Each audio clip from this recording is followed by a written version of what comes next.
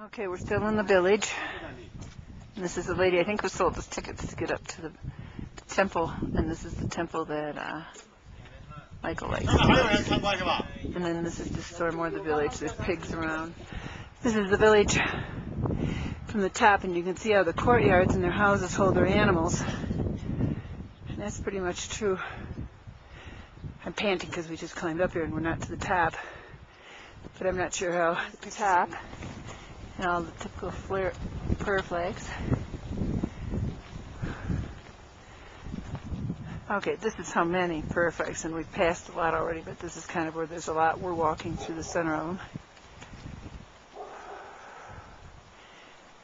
We still haven't reached the temple yet. Where the local Tibetans come, every local Tibetan, he said, and prays and lights incense.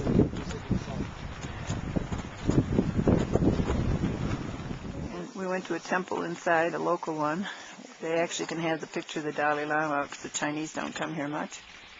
And I guess two monks live here.